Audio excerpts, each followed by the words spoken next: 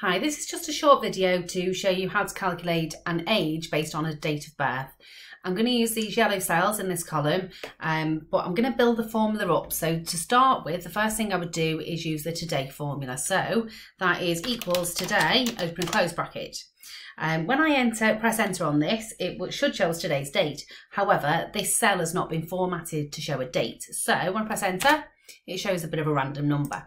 So if I right click on that cell and go to format cells and go into number and change the date format and click OK, it then shows me that that formula equals today open bracket close bracket gives me the 19th of Feb 21.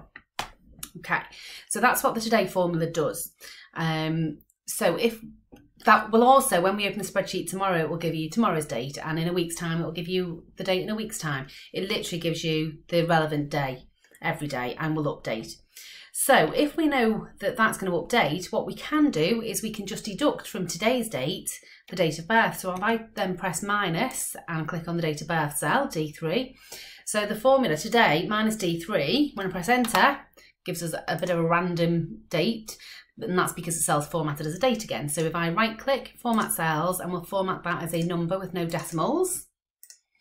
So the result of this formula, today's date minus the date of birth, tells us that Steve Smith today is 29,298 days old. Okay, so that's really useful to know, but not very helpful if you want to know what their age is.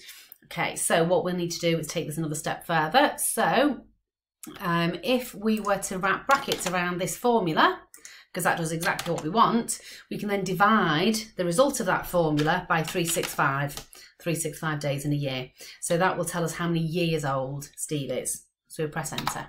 Okay, so that tells us that Steve is 80. Okay, but Steve was born in 1940. This year is 2021. So we know in 2021 he is going to be 81.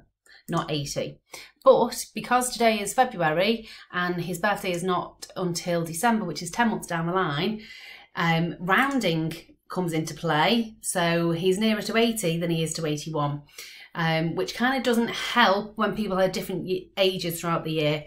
So this column, I've put in that the age is going to be this year. So what we need to do with this formula is we need to do some rounding up. Okay, so again, if I click into the formula, the very beginning, I'm going to put in round up and another open bracket. Then at the very, very end, I'm going to put comma 0, so it rounds up to the nearest whole number, and a close bracket. Okay, so that now is Steve's age of this year.